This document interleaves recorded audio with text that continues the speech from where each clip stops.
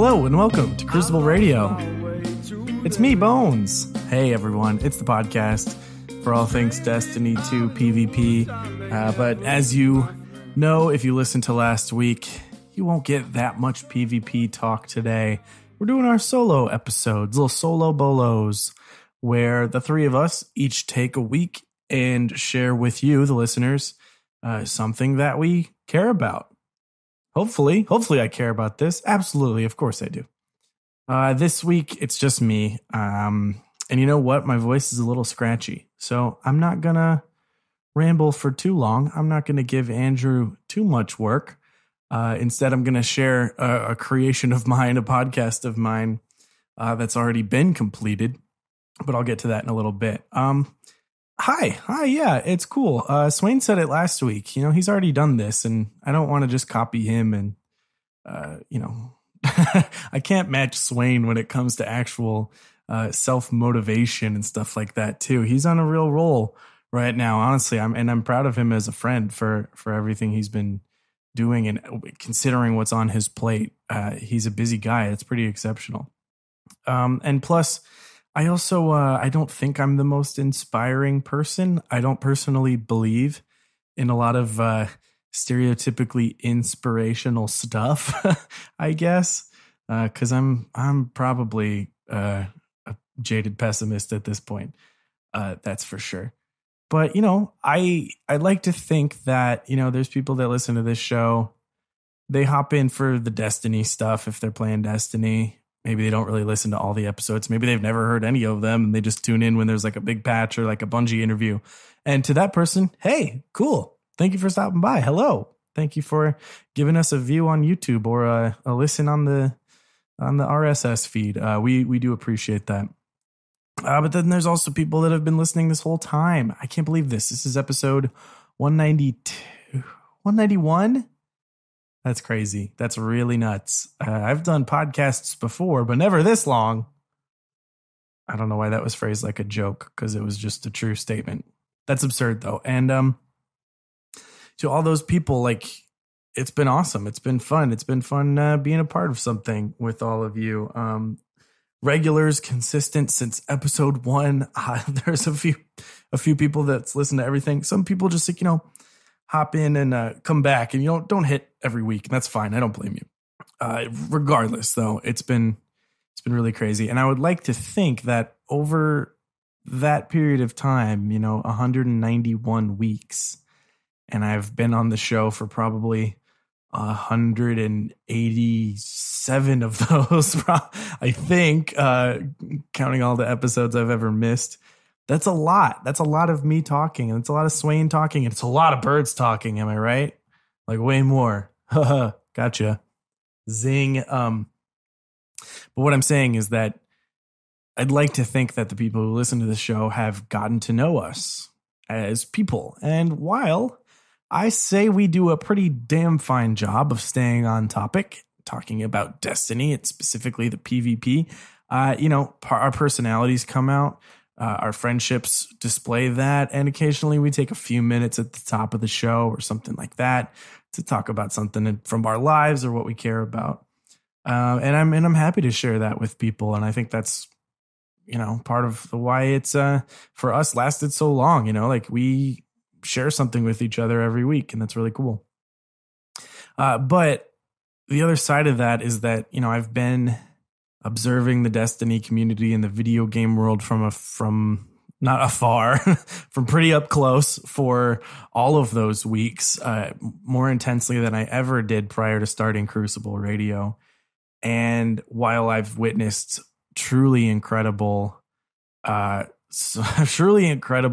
feats of humanity coming together to do something good, you know, see any awesome, entertaining tournament from back in the day, like crazy hype moments, or the fundraising that's happened through Guardian Con. I mean, I've witnessed some beautiful things.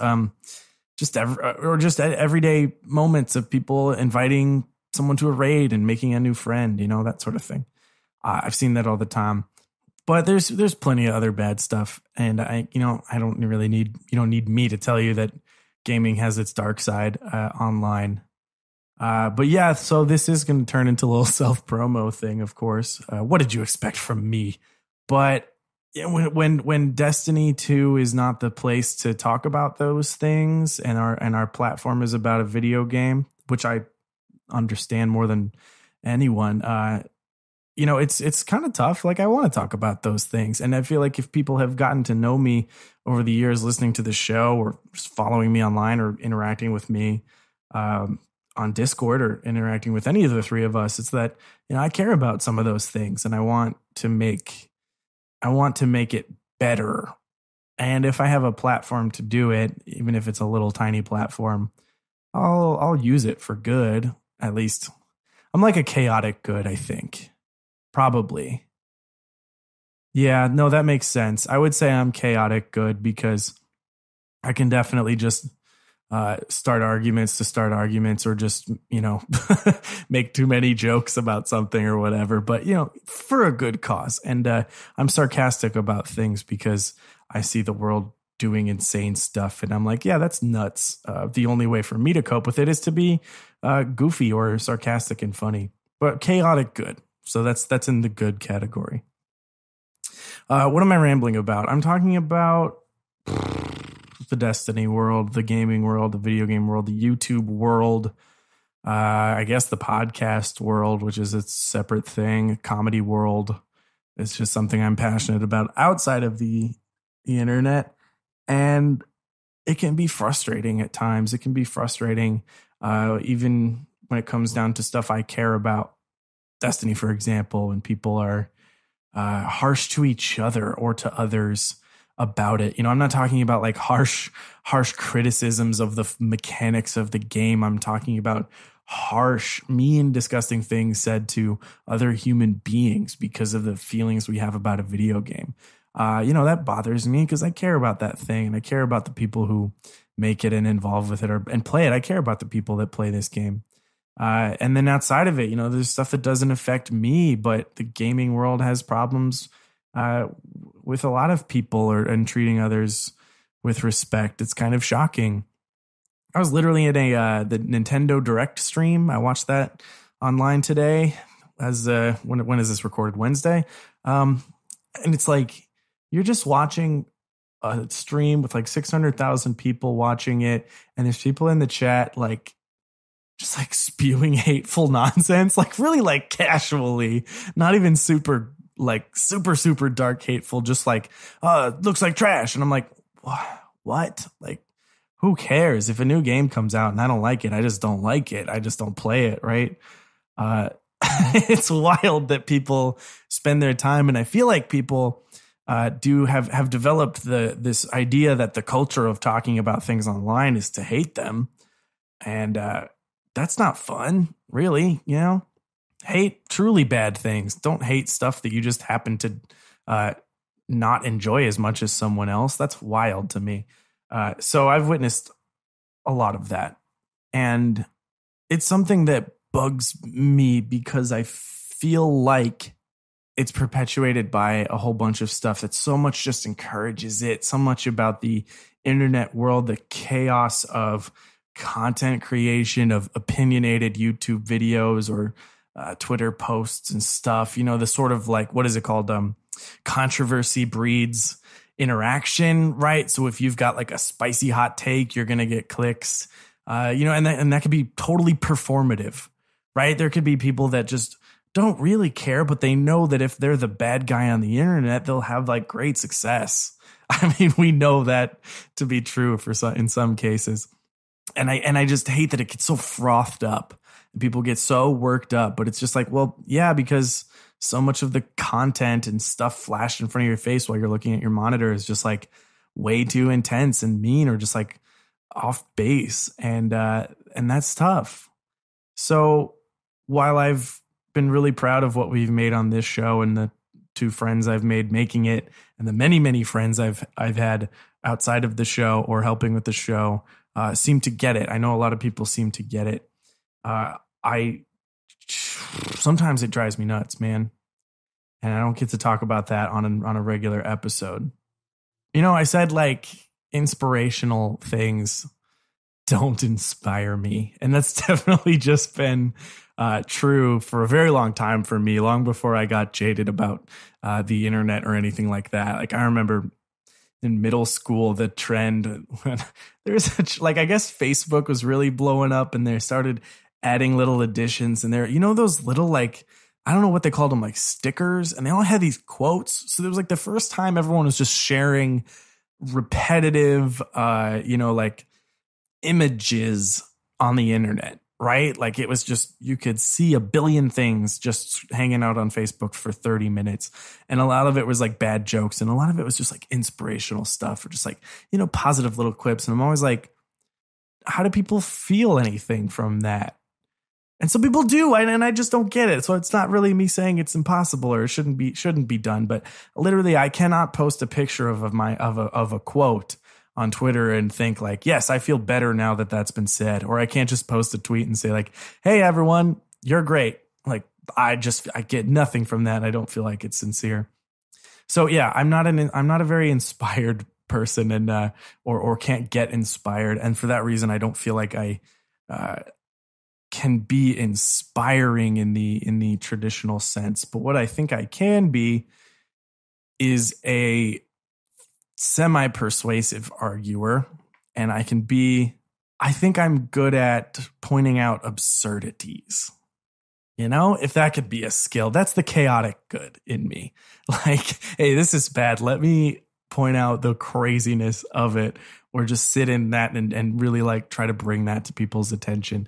And it doesn't always succeed, but I think I can see it in things. For example, the raids in Destiny 2, this raid race, people are sitting in front of their monitors for 24 hours.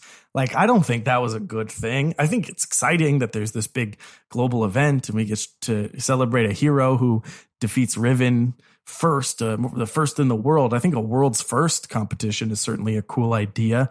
But boy, that thing was so hyped up, so glorified, and it resulted in something that I think is unsafe, and I think we all know is not good. And no one, I'm not saying anyone planned it to be a 24-hour thing, but the video game world has moved away from mega 24-hour streams for a very specific reason.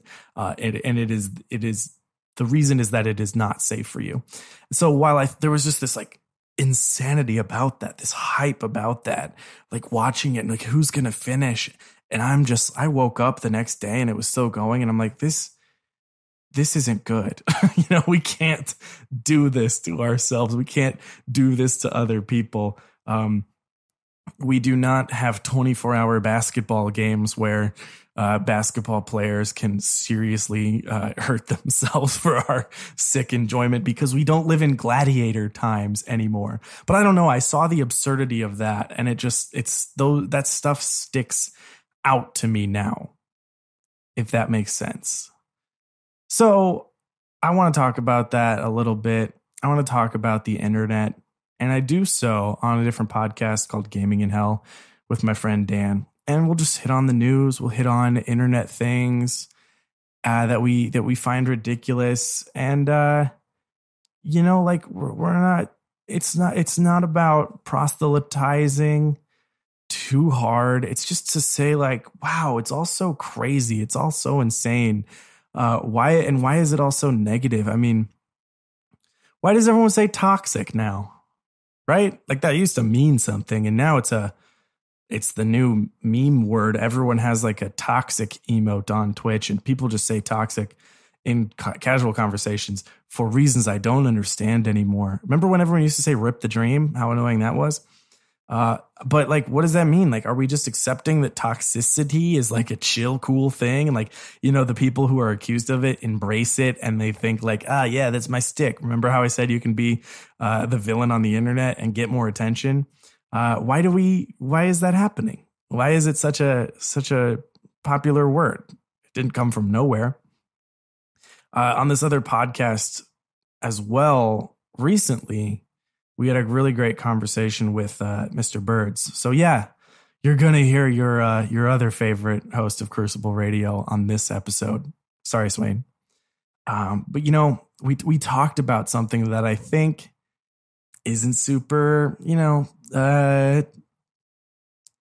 internet-y, isn't super gamer related, but is this just plain old reality of being a person that you have to deal with. And it just so happens that a lot of these thoughts and conversations do happen on the internet.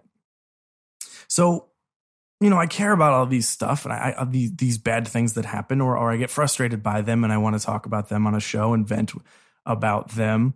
But like there's a lot of like harsh reactions. So this conversation, it's about like, well, what happens when you like something that's kind of bad? All right. Like, oh yeah, I feel like that rings true for everyone. Like, oh yeah, no, I heard some real bad shit about this one thing, but I don't know. I still kind of dig the result of it. Right. Or like, hey, this song is like good, but the person who makes it, like, I don't want to think about that too much. This show's really funny, but the guy who makes it got arrested, like blah, blah, blah. That's tough. And I get it. It's a tough convo to have. And I think like a lot of the times we just like don't wrestle with it ourselves, because the second we start thinking of debating how we should act about it, it's like, oh, too confusing. I'll just pretend I don't think about this. And the alternative to ignoring it, and the other extreme, I guess, is like the new thing of like, everything's canceled, like delete this forever, for life. This one bad thing happened. You're no longer allowed to even admit that you once liked it or that it existed at all. It's really tough to find the middle ground between absolute cancel culture and total and complete ignorance towards real problems that affect other people besides yourselves. And, like it sounds crystal clear when you say it out loud about something in the abstract like that, but really tough when you actually pick something that you like.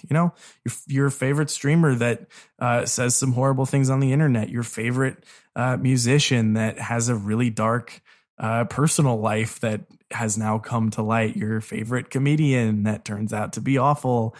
Not even the worst, right? Like just, they had a controversial moment in the news. I mean, even the most beloved people have that happen.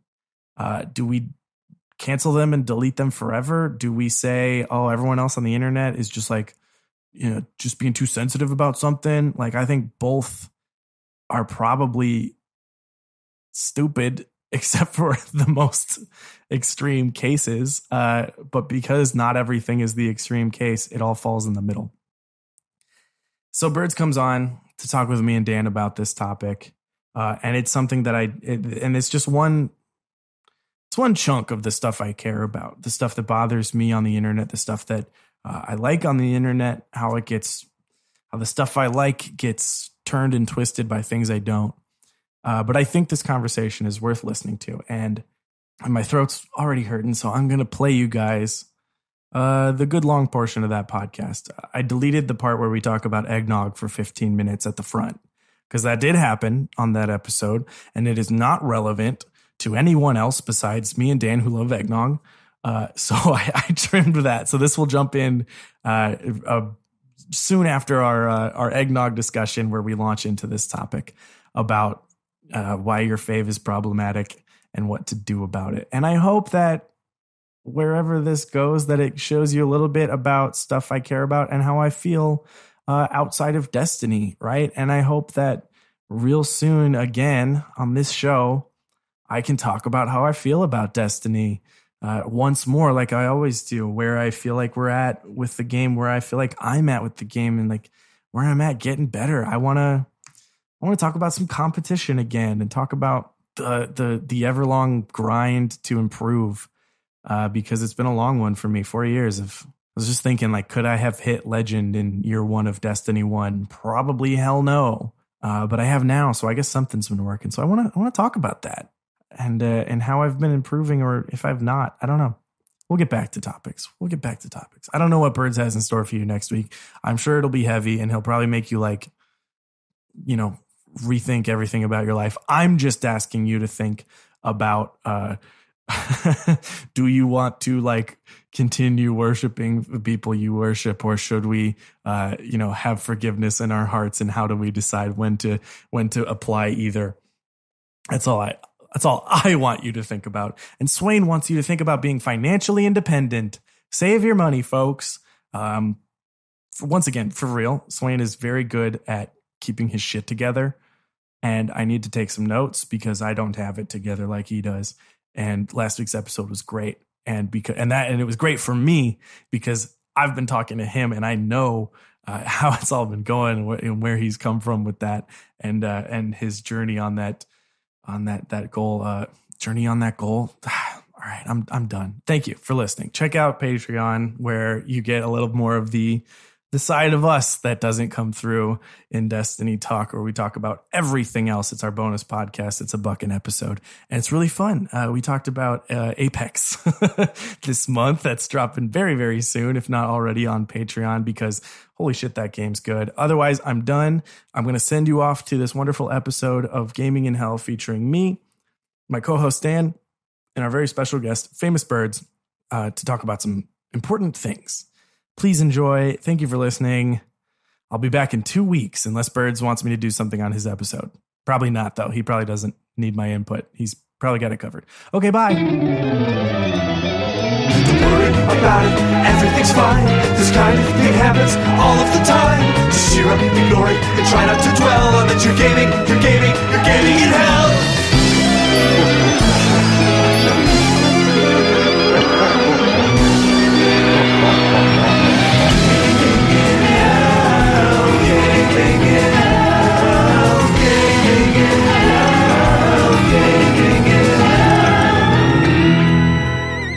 Good start. 777s across the board. We're going to talk this week about a topic I've been really excited for since Birds first mentioned it, but basically the concept of your favorite things being a little problematic. And I don't want to get into it too detailed before Birds really lets go, but this is like so perfect for this show, even if we don't hit video games today. So let's dive into it, shall we? Oh man. Oh, I'm in a weird Noggy place, guys.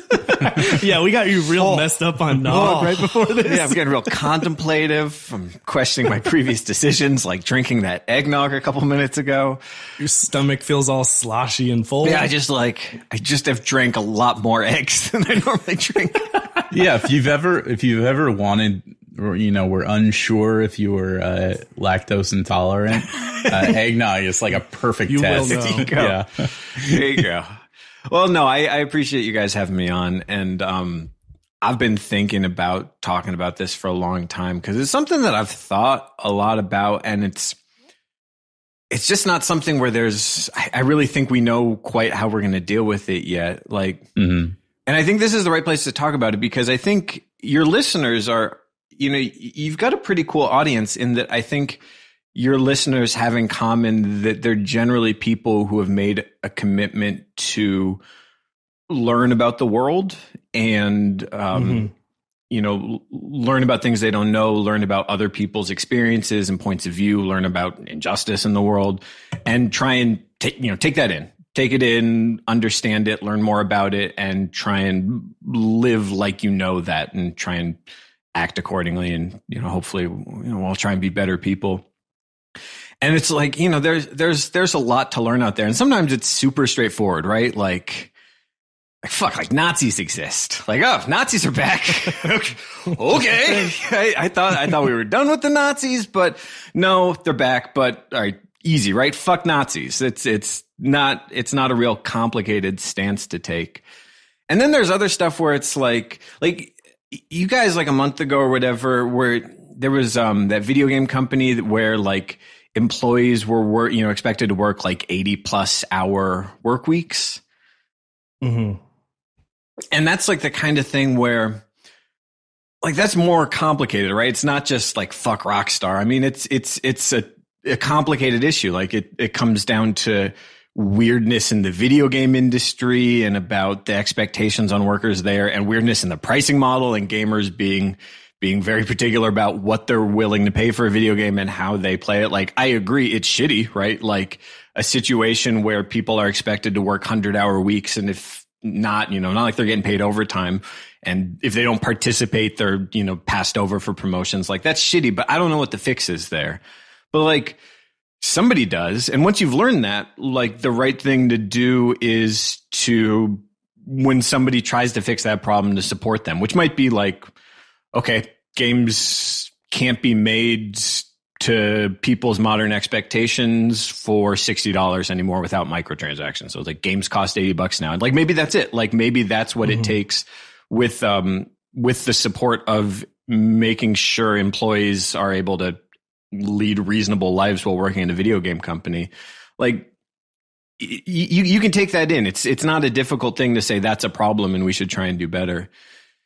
Where it gets tricky is when you have skin in the game, right? Like, where it's a personal thing. It's not just like, oh yeah, that thing over there, that sucks. That sucks. They suck. I hate that. Like, and so like, there's just like the obvious stuff where it's like, oh, I guess I'm the bad guy in this situation. And that's tough because, we tend to think of ourselves as the heroes or the victims, and rarely as like the bad guy in the story. But I just like look at what I've learned over the last decade and, the people I've become close with, and looking back just over my life and seeing situations where I was like, oh yeah, I acted in an extremely shitty way. I was a shitty person there. Or, like, specifically, like, where, I haven't assaulted anyone. I haven't raped anyone, but there have been situations where it's like, oh yeah, I was in a position where I pressured somebody into doing something they didn't want to do.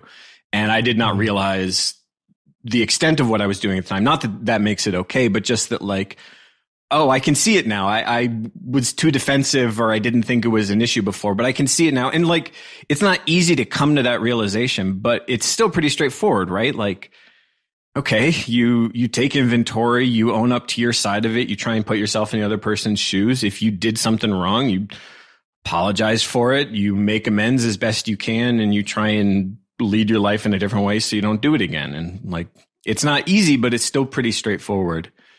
But then there's this middle ground of like, I didn't do anything wrong, but what happens when I like something that's shitty?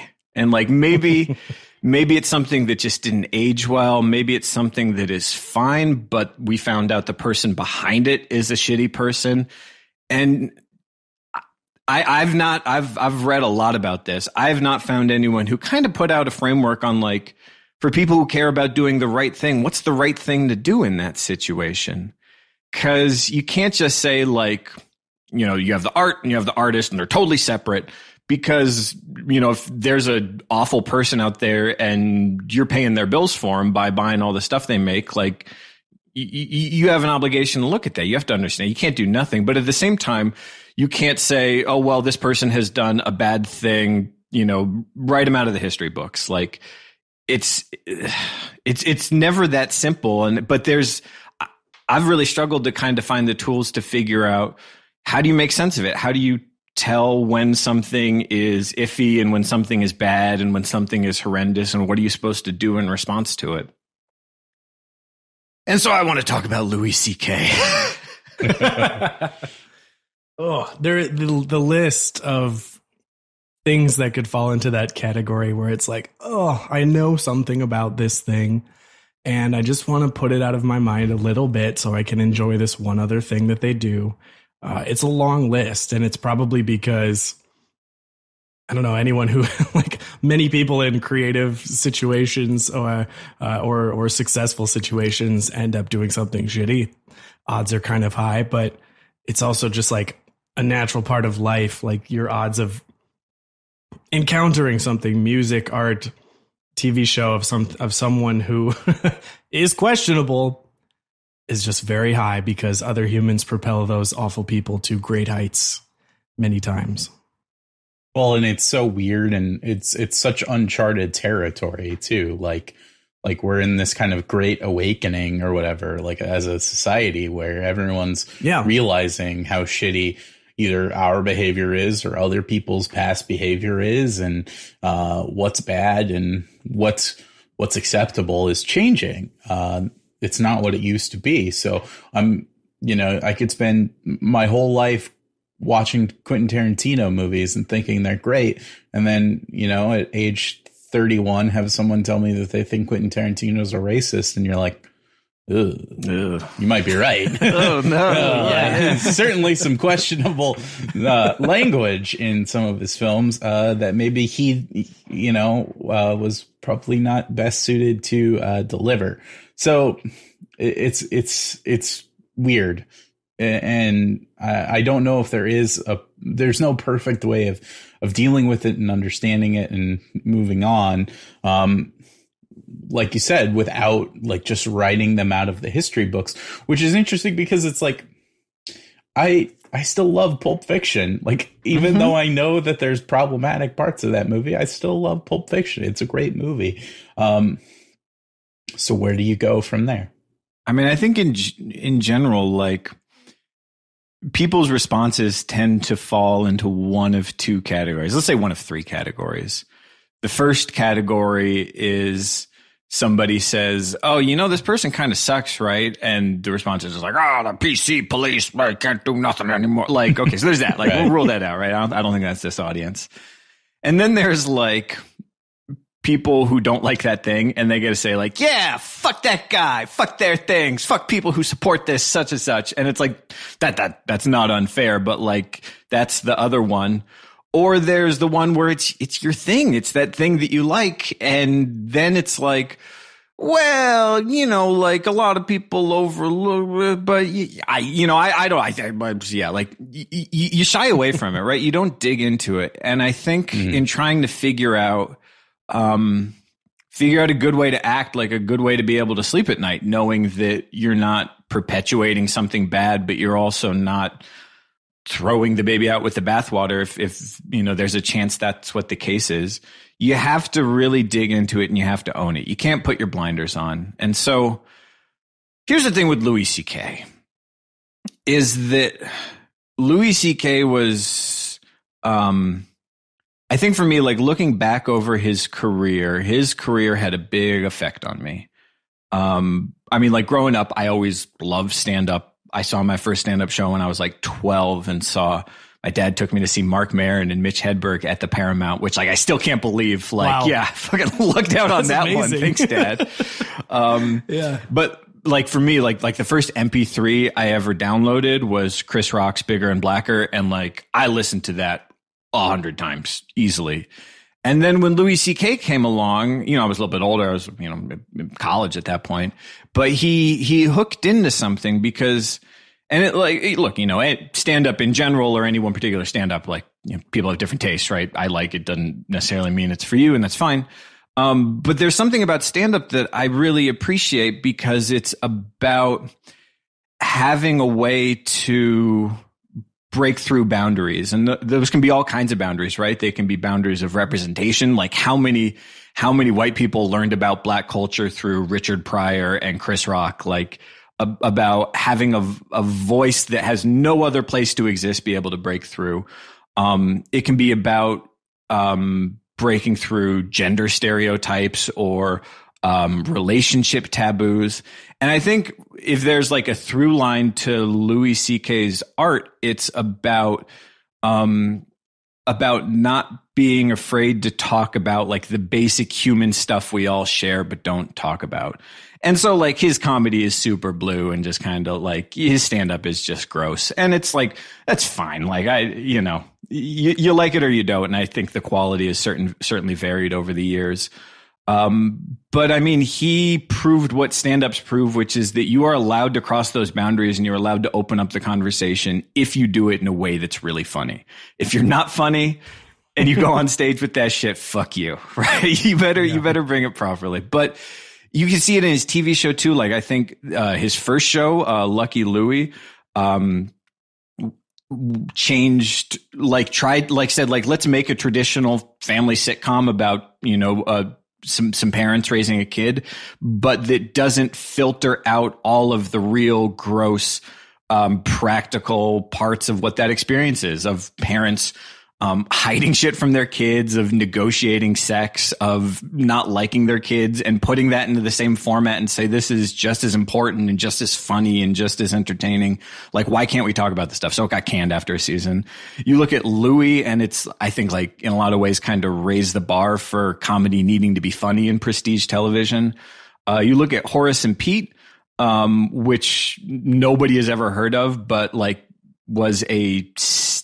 it was like a TV show shot like a stage production, set in a bar about an extremely fucked up family that kind of goes to bits. And you look and you look specifically at this in the light of the sort of financial side of what Louis did, was that he cut out a lot of industry bullshit. Like, stand up in the 80s and 90s was a machine like any other.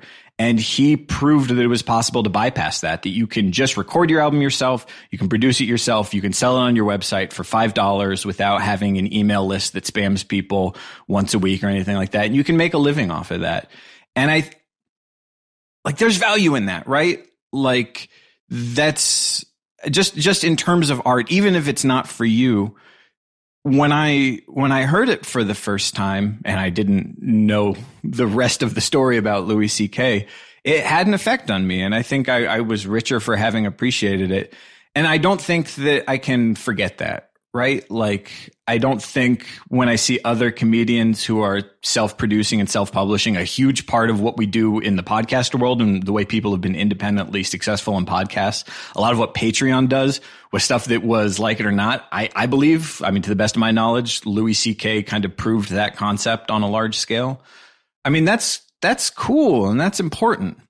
And then you find out that he's a fucking sexual assaulter. He's fucking gross. And like, and I feel embarrassed that it's like, I feel like this is like a guilty pleasure, not that it's, like, oh, I like Bruno Mars. It's a guilty pleasure. And I do like Bruno Mars and it is a guilty pleasure, but it's like, no, I like this person's work and this person is deeply unlikable now. And I'm in this position of trying to, like, I don't want to defend him because fuck that guy. But at the same time, I got value out of his art and I don't think it should be eradicated. I don't know if I'd recommend it to people, but it's got its place in history. And so like, okay. So I think I can say these are the good things I like out of it. This is what it's given me and what it's brought to me. And then I think the next step is you got to reckon with what he did and not just go, well, there's the art and the artist. Like, no, it's everything Louis has ever made has been his name in some way. Yeah. Right. And that was, I think, one of the shocking things to me is when we found out what he did, a lot of people go like, oh, well, like, okay, so, Louis C.K., after he was well established in the hierarchy, the pantheon of people at the top of stand-up, repeatedly over the years invited young female comedians into private rooms, to his hotel room or whatever, nominally under the business or the concept of talking about business. And he'd whip out his dick and start jerking off in front of them. And hearing the apologists for that talk about like, oh, well, they just could have left, or it's not like you raped him or all that, like that kind of thing. Like, I think you can't shy away from that. You have to think about it until it's not just this abstract hypothetical of, well, if I were in that situation, like you have to think through what it actually means to do that. So Bones, let me ask you a question. Let's say I had a party at my house, and not like a rager or anything, but get together, we did plenty of people, and I invited Alex to a back room, told her I needed to talk to her about something, and when we were back there, I whipped my dick out and started jerking off in front of her. What would your response be? Assuming I find out soon, I'd probably just beat you until it got to the point where like I'd go to jail. Yeah. for like destroying. Exactly. You. It would destroy all of our lives. Like in an instant. Yeah. It would destroy me. Rightfully so. It would destroy Eugenie. It would destroy you. It would destroy Alex. It would destroy our friendship. destroy this podcast. It would be a point in our lives that we would never bounce back from. And Never. consider, and like, and that's like, oh, well, you know, some friends got drunk one night. Like if Eugenie came home and said like, yeah, my boss called me into his office and started jerking off in front of me. Like, all right, I guess I'm going to jail. I'm going to fucking kill him. Like you don't, when you think about it in that context where it's real people in your life, there's no question how utterly horrendous an act this is. I feel like, you saying that, you know, like the people you were imitating who are definitely out there, like, well, it's not like he did anything to the, like, that couldn't possibly be an excuse now when you really put it on you. It's like, what? There's no world where you could sit back and go like, well, it wasn't that bad. I have a sense that your audience is probably on the level with this, but I think that like, that's the thing that those people are missing. And that a lot of people, I mean, I go on every fucking podcast and just talk about Dunning-Kruger, but like when you're sitting in an armchair and it's a hypothetical for you, when you've never experienced something like this in your life, or you don't know anyone that you know of who's experienced something like this, you don't quite realize what that situation is like. Like, yes, people, they could have stood up, straightened out their legs and walked out of the room, but that's a response to an assault. That doesn't negate the assault. It is huge. And to see so disappointingly the non-apology that he made, like, I acknowledge I have been inappropriate, and the standard sort of chud response of, I'm sorry to anyone who might have been offended by my actions. Like, no, you should be sorry because you assaulted somebody, right? Yeah, because you did it. And this idea that you're going to take 6 months off and then like sneak back into the cellar for a surprise set. Like I read some analogy online that's like, yeah, if there was a janitor at your company who had the bad problem of cornering people and jerking off in front of them, and he disappeared for 6 months, you wouldn't be like, bring him back. You know, he was a great janitor. He kept the floors clean, right? You see him cleaning the halls one day and you're like, well, he is cleaning. Yeah. Yep. So, you know, he made his amends. I like just that idea that like, well, you just gotta wait it out and blow over. And it's like, what's Louis? He's just not supposed to do stand up anymore. When the reality is like, if you were a cop who pulled people over and started jerking off in front of them, or if you were a McDonald's manager and asked employees to come back to the idea that you would make a return to your position after a certain amount of time, like, okay, maybe there's some conceivable timeline where you rebuild your life to making amends for this and trying to change the world to ensure that it never happens again. Like, okay, maybe there's some public space where you're allowed to appear again. Maybe, but no. I mean, like the situations where you don't end up in jail are absurd. And right. Mm-hmm. So being a famous comedian is a privilege in itself, right? And turns out you're a serial assaulter. You should lose privileges in life. It doesn't like, there is no like certain amount of time where it's like you just get to go back to normal. Like there's no paying your dues. It's like get a real job if you need to. Yeah. And especially in the context of art and artistry and Birds, you just mentioned like how much, you know, his comedy can have an effect on the comedy world or your own concept of comedy and all of that. I feel like it's so often that we just, you know, it's the whole, it's a very Hollywood approach to what being an artist means, which is that I was born to do this and it's all I could ever do. And a lot of actors say that, like I wouldn't have any other way to I couldn't do a job if I wasn't acting. And it's like, you sure fucking could just like file some envelopes and stuff. Anyone's capable of doing that. So when it comes down to it, doing stand up for money is a job and you lose your job. Mm-hmm. Hey, and look, if Louis C.K. wants to stand on a street corner and tell jokes, not knock yourself out. But if he's going to go back on the road and start touring and record a new album, stand up and a lot of art is different, right? It's not like he works for the comedy company and they've fired him and won't rehire them. He works directly, like, to his credit, he helped build he built a system for himself where he's not dependent on some corporation to give him airtime and to send some of the profits back to him. That's the good part. But the other part is that means the responsibility for deciding if he has a career is now on his audience, right? It is direct to them. And I think that part is pretty clear to me. This I feel pretty strongly about, which is if Louis C.K. records another album, I am not going to buy it. Like, not that there was any question, but I am not going to do anything that financially supports Louis C.K. I'm not going to buy an album. If he has a new show on Netflix or whatever, I'm not streaming it. I'm not giving it the numbers. And it's not because I don't want to poison my brain with the thoughts of this terrible person. I'm like, his stand-up has been declining over the years. I think he was recording albums too fast, but like, it's not about that.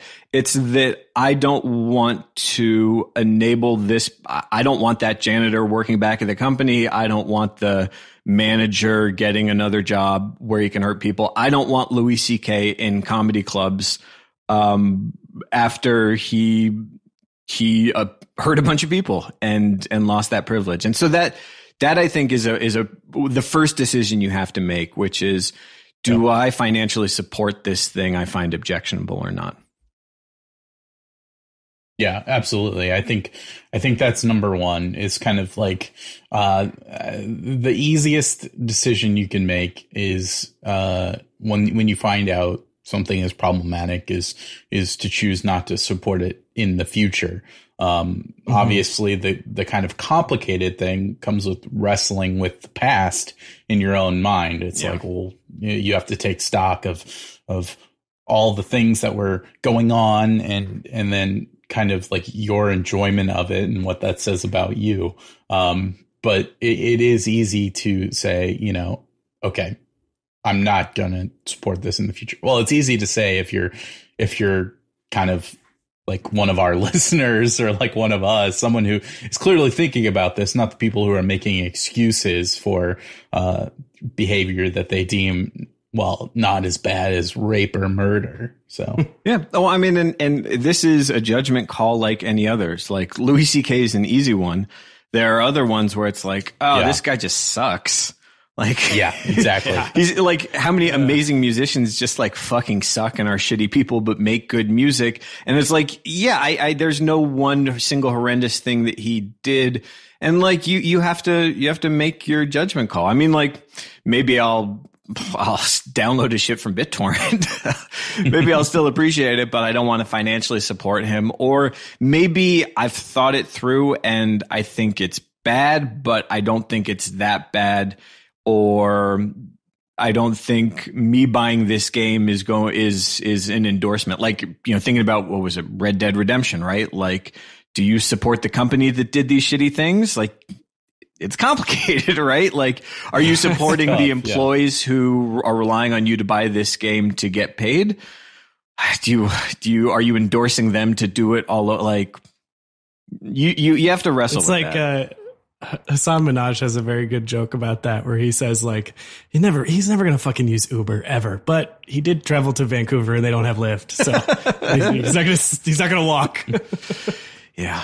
Well, so I'm curious, we sort of talked a little bit in advance about that thing that we liked, or maybe we still like, but is just like shitty, and wrestling with it. I mean, Louis C.K. is about as good an example for me as you can get. I mean, what are you guys wrestling with? I mean, okay, we record on Sundays, so it's kind of appropriate to mention this, but like, I was thinking about this question in advance, and like the first thing that popped into my head was the NFL. I watch the NFL almost every week, and I play fantasy football, and yet the NFL is such a terrible, like, organization full of like so many questionable decisions. And like if you think about like all of these players are sure to have some form of brain damage from playing in the NFL every week. I mean, it's literally like dudes bashing their heads against each other. And there's all sorts of like the very recent example was Kareem Hunt, the Chiefs running back, who there was a video released of him kicking a woman in a hotel hallway. And this happened in February.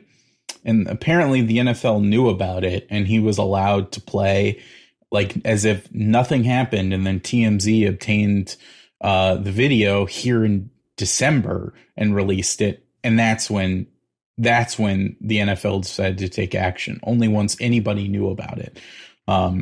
So the NFL is just that like awful, terrible organization. And, you know, I've definitely scaled back. Like I used to buy like Vikings merchandise because they're my favorite team. And it's like, I don't really buy any NFL apparel or gear or support them in any kind of way. I'll watch the games on TV or with my dad's like NFL Direct TV login. It's like, well, he's paying for it, not me. So I'm not the bad guy here. Yeah. But I don't feel very good about it ever. It is impressive how the NFL on like every moral or social issue, with some exceptions, but like almost as a rule, just consistently comes down on the wrong side. Absolutely. Like, yeah. On all levels, the organizations themselves are bad. The overarching encompassing NFL itself is bad. Then there are players that are bad. Like there are abusers employed making millions. It's just on all levels, the NFL manages to be shitty, no matter which direction you look. They can't even change the name of their team. That's super racist. God. Well, so I mean, I think as part of this, like, it's easy to to find examples of just how shitty it is. But the reality is that you haven't forsworn the NFL. Like, you get something out of it. Like, and the good stuff you get out of it is good stuff that you get. I mean, like, I'm curious, just like for you personally, like, what do you like about the NFL? What's been good to you, or what value have you gotten from it? I mean, like growing up, my family is from Minnesota, so you know, kind of lifelong Vikings fans in my family. So it's always been like a bonding thing between me and my dad, is having the Vikings, having, you know, NFL to talk about, and it's all, playing fantasy football is fun. I'm pretty good at it. I have made a lot of money off my friends over the years, and that's always fun.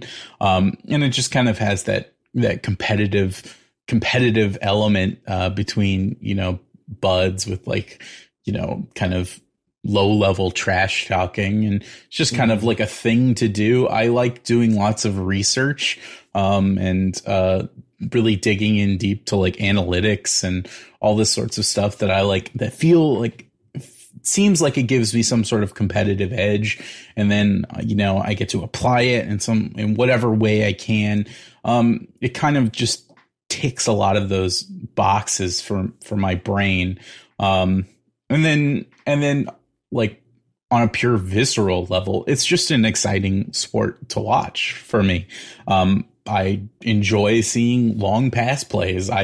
My personal favorite like position and all-time favorite player is a wide receiver, Randy Moss, who had, you know, like he was like 6'4", and he ran really fast, and he always caught deep balls, and he was just, you know, big play after big play, and that's always kind of informed like that's kind of like how I think of the NFL. When I think of the NFL, I think of those long pass plays with Randy Moss when I was like 12. And so it's always just been kind of like me trying to recapture that feeling.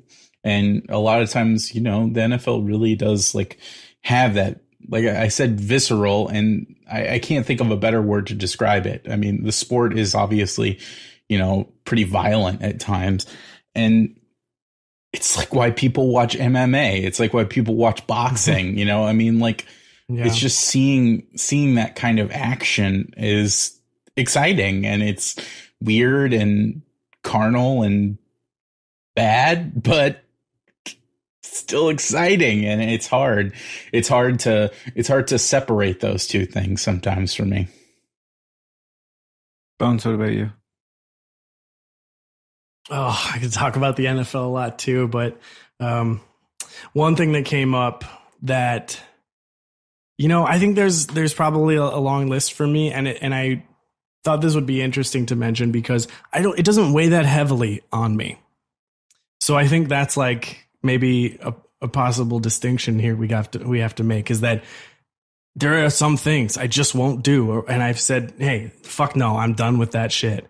And then there's some things where I'm like, I don't even feel that bad for doing it. And then one of those things is probably rap music, the genre that I love, and the many artists that I listen to. And you know what? I've made it very easy to just go like, yo, I love the bravado of this music, the flows, the styles that change and develop, like who's doing what, the energy of it, and then the artistry just of the actual rhymes and stuff like that. And it's like, yeah, they're going to say like some of the grossest misogynistic stuff, but like, it's kind of part of the character.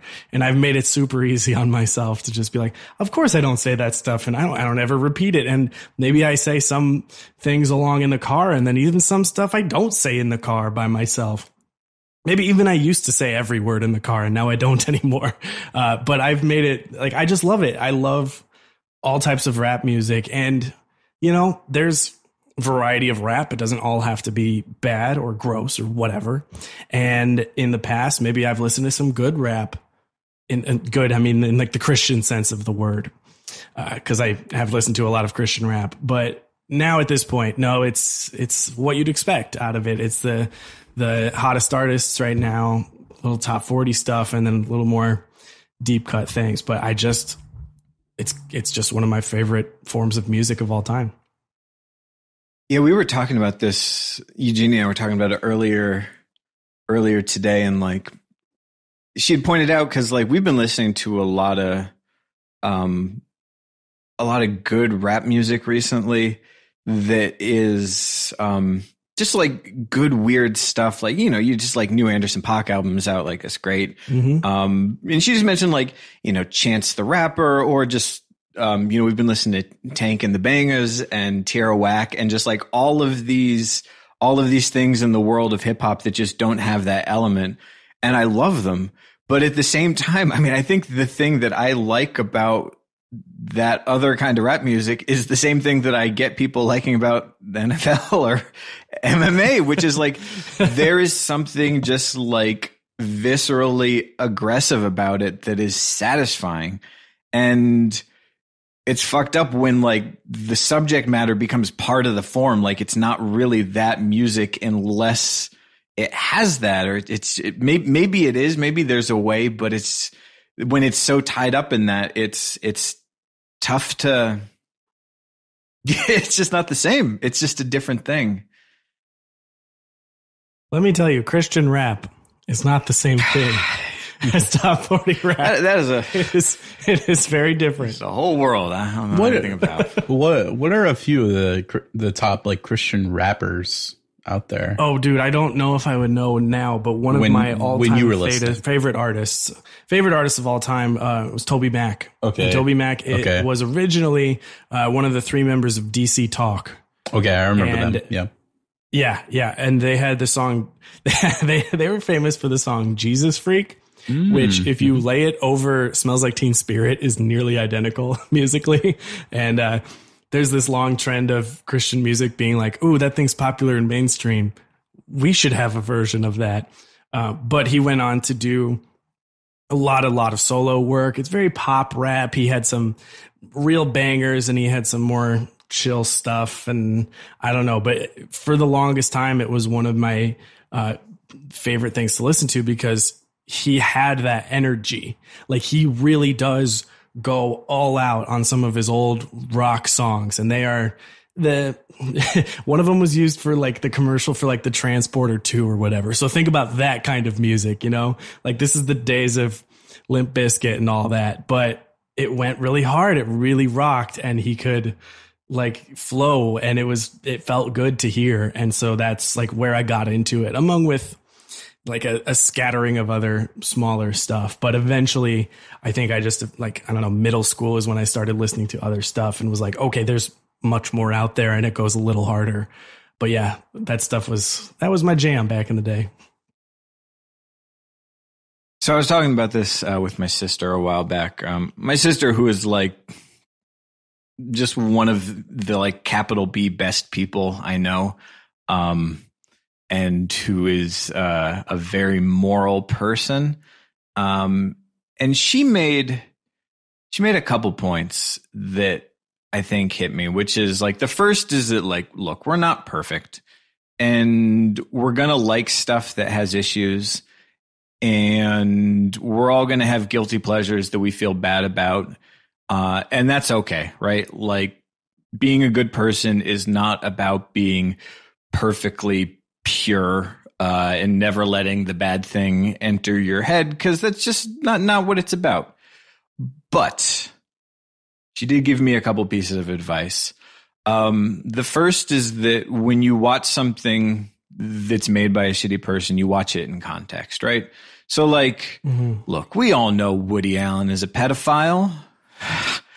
And that's like, what a shame, right? Because Woody Allen made a lot of important movies that informed a lot of other movies. The whole like nebbishy Jewish thing is something that like, I'm glad I had that growing up as a kid. That like, oh, I can identify with this. And so I don't think the answer is, look, you can never watch a Woody Allen movie again. But I think you need to know who he was and understand the movies when they got made and how they got made. And you need to consider the movie on that level too. And what's interesting is that like a lot of Louis shit doesn't really hold up when you realize like, oh, you were that guy.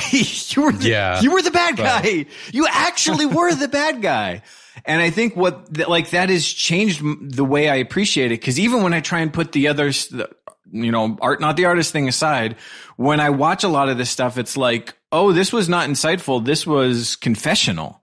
Like that I can appreciate this now because I can appreciate seeing so clearly how a bad person operates. So you have to take that. So you can't put your head in the sand. You have to understand the context of it. And if you want to watch the movie first and then, figure out what was up with Woody Allen and then feel grossed out, you're welcome to. The second thing was about the financial thing, right? When you give these people money, you are endorsing them. You are giving them the money to keep making these things and to pay their lawyers' bills so they can not be punished for the things that they've done. And, you got to be real careful where you spend your money. But the last thing, and this is an important one that I could spend an entire episode talking about because it was one of the best pieces of advice I ever got, which is that part of the reason that Louis C.K. was such a breakout success is because he is a schlubby white male everyman that is incredibly supported and well accepted and welcome in pop culture. But if what you like is funny stuff, if what you like is transgressive comedy that pushes up against norms to crack people's minds open, there is an enormous fucking world of people out there doing it right now in a way that's relevant and that is better, that you have not been given access to, or you don't have access to, have been closed out of the system, because they transgressed in the same way that Louis did, not like legally, but in terms of what they talk about, but they don't have that armor of being readily castable in a CBS sitcom. And so you should do the work. that if you are sad because you can't appreciate your guys' stuff anymore, go find new people. They are out there and it is easier to find them than ever. And there is so much good stuff going on that will crack your brain open. You should do the work to find the good stuff and to not just go with, well, you know, I like this when I was in high school and I still like it, so I'm going to stick with it. Like, no, there's so much out there. You should do that, and you should give those people your money. You should prove that it's possible for people who don't fit that mode of schlubby everyman, to show that there's a place in pop culture for them and that they can carve out a career and they can be successful. And that, you know, that, yeah, you might still listen to that album. You might still watch that show. But when you support other people who need your support, for your own benefit, because you enjoy it, because you're finding new good stuff and sharing it with the world, that has a real effect. And that helps cancel out, the idea that in comedy, there's space for 4 people and 2 of them are rapists. Yeah. Well, even on a selfish level, just finding those new artists, those new musicians, those new comedians, feels good. It's a satisfying feeling when you feel like you've done all this digging and you hit pay dirt, you know, like it just feels good to have found something. And it's like, well, I've got this whole back catalog I can dig through. It's always worth the effort for sure. I mean, it used to be a lot of work, right? Like, yeah, I was even say before the internet, but honestly, like, even 5 years ago, 10 years ago, like you had to look, you had to go looking and like find the blog or find the thing. And now it's like literally all you have to do is say like, I'm going to take a chance on something else on Netflix. I'm going to log into the place I always log in and click a different box, or I'm going to go on YouTube, or I'm going to, like, how many podcasts are out there where in 30 minutes they find and tell you about all the cool stuff that, like, it is so accessible. What it really requires is a decision to say, I don't want to give my money to this person who sucks, but I do want to give my money to someone. Let me find someone who is better, not a better person, but more deserving it, because they're making things that I like and haven't jerked off in front of anyone. It is funny that, like, one of the biggest things working against you doing that is the sense of, like, comfort of nostalgia. Are you talking about finding new stuff or jerking off in front of people? Jesus, no. The sense of comfort and nostalgia. Jesus Christ, no. The sense that, you know, I listen to the same shit I listened to for the last 15 years. I love Blink-182. It's my favorite band. I don't care. So it's like every fucking party, you get this guy drunk and give him the iPod, man. Oh boy. Oh boy. And I always put on I Miss You. It's totally a buzzkill. Yeah, thanks, man.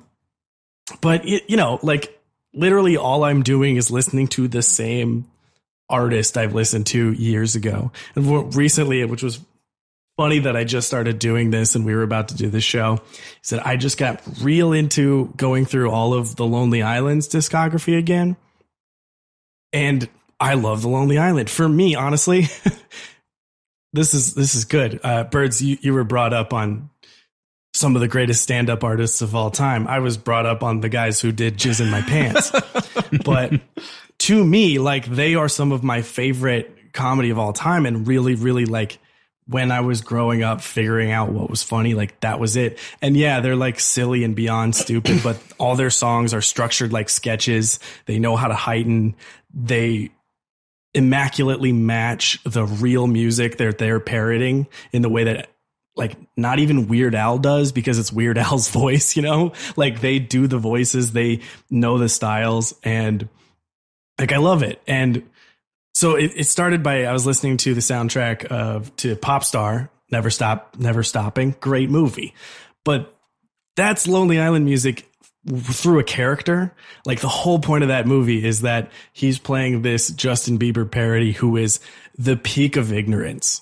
This is the dumbest person alive who's been given millions of dollars, is moderately good at music, and then says whatever they want. So you're listening to these, like, very, very, like, oof, wow, if anyone really did this, it'd be bad. But the point is, this person is awful. And then I'm like, great, now I got to listen to all the classics. And I'm going back. There is literally a comedy interlude bit on, I think, their second album, and it's called Watch Me Do Me. And the whole point is that it hypes up like that's how rap, you do you, watch me do me. It's getting hype. And then the joke is it is a person making someone else watch them do themselves masturbate.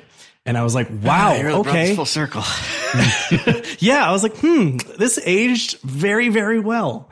This aged perfectly almost. And I realized that some of the old stuff didn't have the performance of a character being intentionally stupid. It was just, that's a gross joke, guys. So it was kind of weird to realize like, I really loved this in high school. I thought that was hilarious. Well, that's a whole other category of things where it's like, we didn't find out something horrendous about the person who made it. It just didn't keep. Like it just didn't. It didn't age well, and that I think is almost trickier to figure out because there's a lot of stuff that I grew up on and I loved unabashedly at the time and was enriched by at the time. But it just doesn't work in 2018. Yeah. And I have some thoughts, but like I was trying to think of examples for this. And honestly, like I think it's harder for me to think of examples of things that did hold up well. Like really the Beatles. Yeah, the Beatles are a classic, but then God, he did beat up a lot of women. Fucker. Yeah. Like, right. Like I mean, one of the single most important pieces of culture in informing who I am as a person is the TV show Seinfeld. And it's the kind of thing where it's like, I wish I could recommend it to people. And sometimes I do, but there's like the caveat of like, oh yeah, there's some iffy stuff in there. And it wasn't, was it iffy in 1999? I mean, right. People were still people then. The same terrible shit was going on, but just the bar has moved. I mean, like, maybe this is a guilty pleasure is a better way to describe this stuff, but yeah, I don't know. What do you guys got on your list?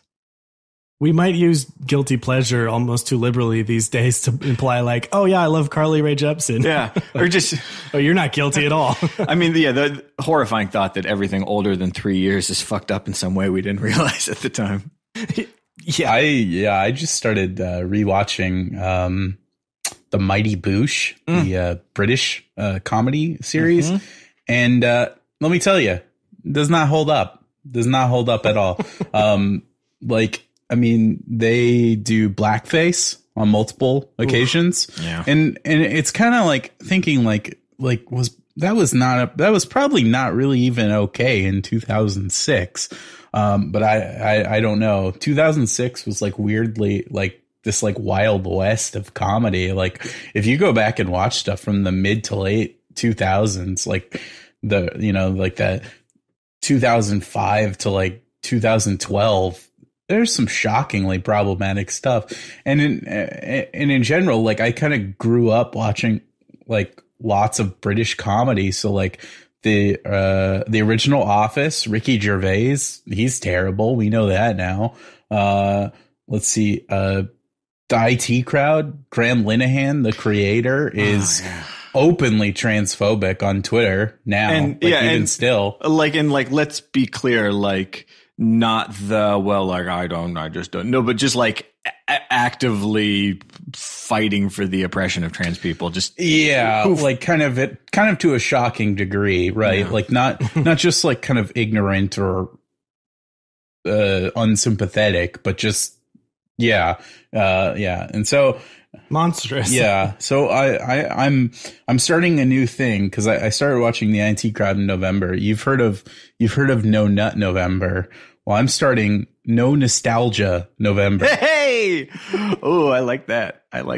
Wow. Okay. Yeah. I will. What are the rules here? I will not ever watch a thing that I've already seen every November because it will only lead to disappointment at least a quarter of the time, if not more.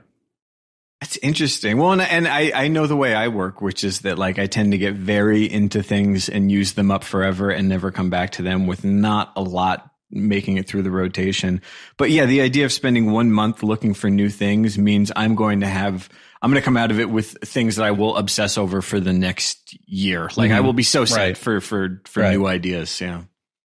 Mm-hmm. Well, please remind me in a year from now, since it's December 2nd. I know my timing's not great. We should have done this episode a month ago, but it's an interesting idea, and I kind of have been subconsciously doing this approach to music. I haven't listened to my favorite band in I feel like 5 years, which is strange. They're my favorite band, and I haven't listened to them in like 5 years. Like that's kind of a weird thing to say, but I don't listen to a lot of the same old stuff that I grew up listening to, even though I still, if you put me on the spot, would tell you that it's my favorite.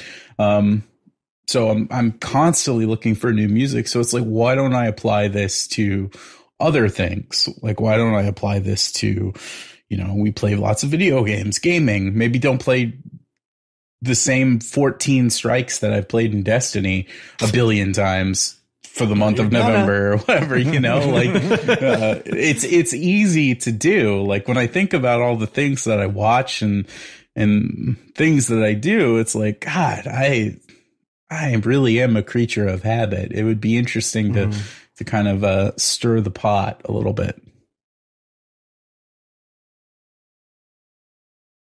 No, I like that. I feel like I'm perpetually like I'm always just like driving around with the needle on empty just at all times. Like I've got 3 songs left that are not used up yet. So I gotta measure them out. So I was talking about this topic, just about things that have aged poorly with Eugenie earlier. And I brought up Seinfeld, and she made a point that I think is really important, which is like stuff that's 10 years old is gonna feel like stuff that was 10 years old. Like it was a different time back then. Stuff that's 20 years old, stuff that's 30 years old, 40 years old, like you just can't expect things to not reflect in a large way the context that they were made in. But she gave a metric that really rang true for me, which is this idea of saying, okay, well, knowing what it was like at the time, what did they do that was groundbreaking at the time? Like how far in front of the norm did they get? And so like the example she gave was seeing the character of Elaine, who's a single sexually active woman who is not somebody's girlfriend, who is not a minor character written in the show as a plot device. I mean, granted, it is a show with one female character, which is unfortunate. Yes, it's a show where they write in a new throwaway girlfriend for each of the main characters every week. But that idea that it was, we've got a show on NBC and we are going to show an actual adult woman who gives like 0 to few fucks whatsoever was huge. It was something that was never seen before and that carved out a space that didn't exist previously.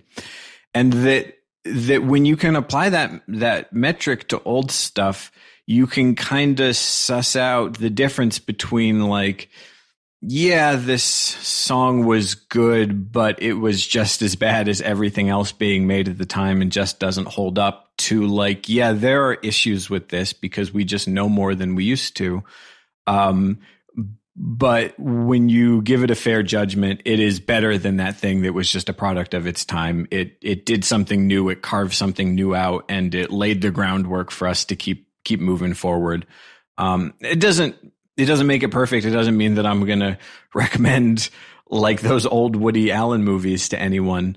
But it gives me a framework to say, I'm not ashamed to like this thing. I see the problems in it, but I also see that it did something worthwhile that does hold up. Specifically because it bucked all the fucked up things that were normal for the time. And that anything we make today is going to seem impossibly terrible 10 years from now. And that's just how it goes. So we just try and stay ahead of the curve. I love Midnight in Paris. Right. Such a good movie. That's the best way to put it. Honestly, I didn't think you'd have such a good answer, but in the reality we just explained, where you can just simply find more things because there is so much out there. Seinfeld, great, hugely influential TV show. There are now literally hundreds of TV shows on at any time. It's the options are truly absurd comparatively. But now you have that metric, like, look, how much do you need this? Think about it. What's it doing for you? What is it really doing for its genre or medium, right? Like, has it changed something? Is it changing something right now? Are you really getting like art out of this? Or do you just shamefully like it? Or are you being lazy and listening to the same thing you listen to day in, day out, which I tend to do, and just having a little bit more like, oh, okay, it's just a question of being a little more adventurous in what I go explore and find out. That's easy. That's so easy for me to avoid anything that truly, gives me that feeling where it's like, oof, I liked this once upon a time, or, oh, I kind of like it right now, but let me just find something else that works. That isn't, jacking off in front of people. I mean, I think, look, like this is not a solved problem, right? And it's like the definition of a gray area. Sometimes it's black and white. It's real clear. Sometimes it's in the middle part. And sometimes it's like, yeah, it's shitty, but I still think there's something there. And so I think if I did want to recommend something from Louis C.K. to people for some reason, I would say, yeah, go watch the one episode of Louis called So Did the Fat Lady. That was the one with Sarah Baker basically giving a monologue that lasts for a lot of the episode, where Louis is a secondary character. It's not about him. It's about him going and making a space for a voice that was not his to do that thing that makes comedy important and good, which is to speak truth in no uncertain terms and force people to wait it out and be uncomfortable. I think that holds up. I think the reason it holds up is because aside from the name that's on the top of the show, it's not about this person. And I think you can say there can be pieces of art that do something important, even if the artist is a monster. We recognize that they're a monster and we apply that metric to all of their work. And if there's something that shines through there and that we can put it in a context and say, this is good and this is important, you probably should see it at some point in your life. And then you should go find new stuff to look at and spend your money finding good things and voices that deserve just to make a paycheck and make a living so they can keep doing it. And we can have a big, wide, weird world of people saying all different types of people saying all the different types of things, and people can appreciate what they like and not be beholden to what some big media corporation decides to put in front of you. It's a start to this problem. I've been thinking about this thing for, no joke, 2 years, and that's as far as I've gotten. But I think it's a start. You guys should go watch that one episode of Louis and absolutely no other episodes of the show. I like your strategy of getting someone to watch an episode of Louis that has the least amount of Louis. It's just like the only way it's going to work. I mean, I've gone back and watched episodes, and there are funny moments and there are things that I appreciate. But when I'm honest with myself, and I can think of situations where this might not be the case, if I'm honest with myself, knowing what I know about him and knowing that these things were happening as this show was being written and made, have ruined a lot of it. And the things that I like are mostly not him. I love Pamela Adlon. I love Sarah Baker. I love a lot of the people in his world where, to be sure, he was the gatekeeper, but where they got a platform to start there and to do their own thing. Yeah, go appreciate that bits of it. And yeah, he's got a good stand-up special in there or two, but I don't know.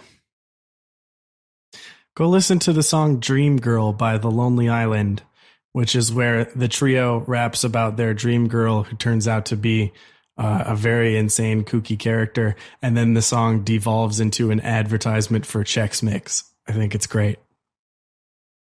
and not problematic. Dan, do you want to endorse football? What's the best team? What's the least problematic NFL team? The Vikings actually have hired a lot of women executives, which is pretty cool. But then they also like kept their special teams coordinator who said that he hoped like gay people would be nuked. Like not even an exaggeration. Like just So I don't know. What about the Eagles? They're all right. Yeah. I mean they supported freeing Meek Mill. That's fine. Free Meek Mill, who I support as a musician, despite the content of some of his songs. Go watch this clip on ESPN of a basketball player throwing a ball at a fan because he said something about his mom. That's my recommendation. Go watch that video. Yeah. Patrick Beverly, he throws a ball at a guy who he said something about his mom. So I'm in support of that because assholes who pay a bunch of money for front row seats at sporting events don't get to say whatever they want. If James Harden turns out to be a monster, could you guys not tell me? Because like my main interaction with sports these days is just like watching him style on people in GIFs. And this is all I've got in the sports world, guys. It's all I've got. Please. I don't want to know. All right. Yeah. No, we'll protect you from that. I was going to see if this came up, but it's like, wow, ignorance is bliss. Really is. Just don't know about it. It's not because it also means that you are bankrolling monsters. And I guess I want to know, but I don't. It applies solely to the person who is blissfully unaware and nothing else, just their own mood. And otherwise it is still destructive. What a world. It's crazy mixed up world. But those are some good techniques, Birds. And like you said, please call me Burks. And Burks, Mr. Burks. It is complicated. It is like there's no hard and fast answer. You just have to feel it out and decide. You know, I think sometimes you just think about it enough and go like, yeah, I'm just going to stop because me trying to argue for it is only going to be exhausting and make me feel like I shouldn't be arguing for it. But there is a conversation to be had about every single thing, and keep finding the good stuff because there's a lot of good stuff out there that isn't being bad. That's the Gaming in Hell hot take. There's a lot of good stuff not being bad. Yep. It sure is something, isn't it? Sometimes stuff is bad, and it do be like that though. Right. They don't think it be like it is, but it do. Yeah, I don't. This has been another episode of Gaming in Hell. That's always how the show ends. Yeah, we just sort peter out, devolve into muttering incomprehensible. Yeah. Well, let's do plugs, and then we'll talk about Patreon, and then we can officially end it. Then. Yeah, and then each of us will do our Cosby impression. Oh. Okay. No, don't do that, Bird. Stop. Yeah, there's like 4 layers of problematic there. All right. Hi, my name is Famous Birds. It's not my real name, but I'm not going to tell you my real name. You should follow me on twitter.com/famousbirds. You should listen to Crucible Radio. You should go to patreon.com/Crucible Radio and listen to the bonus pod, which is us talking about not so much video game stuff. And there's some good stuff there, and it helps make this whole shebang a thing. Also, if you are insane and you want your brain to explode from reading Twitter too much, you should follow me on twitter.com/birds______. It's birds 5 underscores. It's a good account to follow. It is pretty good. You do a good job on Twitter once you got away from the Destiny. Well, you want to know? It's like I'm trying to find the next name for my third one because I now need an escape from this account. It's going to be a whole constellation of birds accounts that allow me to temporarily extend. Yeah, that's what happens. Is you make a video game one and then you realize you hate it, so you just start following all of those comedians you followed a second time, and then you realize like, okay, this is now just my old Twitter. Yep, Twitter's great. Goes. Cool. Well, thanks for coming on the show, Birds. Thanks for having me. course. Yeah, thanks, buddy. If you would like to support us, the show, check out patreon.com/gaminginhell. We've got our nifty stickers now. They look good. They look really cool. I've got one on my computer case right now, just sitting there. And all patrons get a free sticker. And we'll probably do some other cool things for patrons later. But for now, stickers are what we got. Dan, do I get a sticker? Yeah, of course. I'm gonna bring the stack with me because I need to give one to your mom too because she is a patron. Oh yeah, she is a patron. So I will hand deliver your mom's sticker. That's perfect. Awesome. Dan will not hand deliver all of you stickers. That's true. It's just not feasible. That's true. If you're a patron, Mom, you're a special person. if you're a patron and you send me your address for a sticker, do not expect to see me show up with that sticker. I will just send it in the mail. Dan will come to your house wearing a Minnesota Vikings jersey. Freshly purchased to support my favorite organizations in the world. Yeah. All right. Thanks for listening, everyone. Bye, nerds. Yeah. Bye.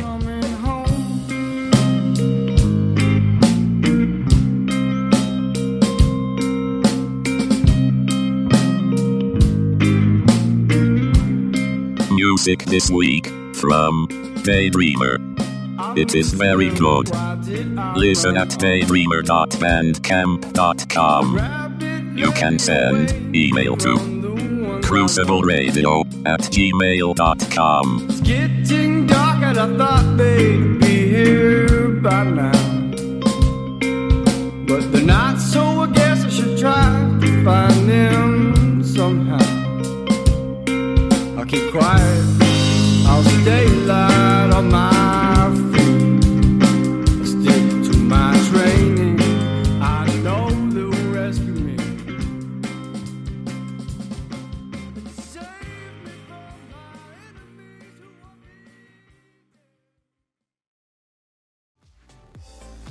Hello everyone, Swain here. You know that Crucible Radio is your source for all things Destiny PvP, and I know you want more than just this video, so make sure to head on over to crucibleradio.com to find all of our past episodes, detailed Crucible maps, t-shirts, and much, much more.